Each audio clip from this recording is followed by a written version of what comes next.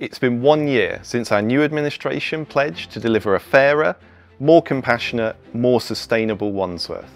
We've hit the ground running. We froze your council tax, so residents here in Wandsworth pay the lowest average council tax in the country. We've started building 1,000 new council homes for local families. We need to correct historic underinvestment in our borough, and we will invest for the future. But we're just getting started. We will publish the recommendations of our Cost of Living Commission and support long-term action to ensure we are a fairer borough for all.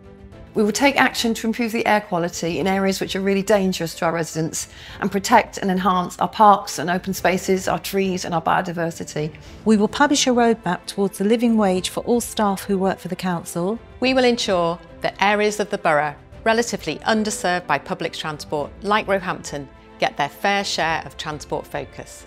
We will deliver one-stop shops for families at the heart of their neighbourhoods, making services more accessible where they are.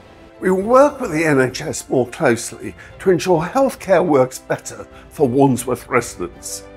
Our goal is to ensure that local people and their families have genuinely affordable place to call home, a goal based in fairness and equality. We will always deliver positive change for Wandsworth.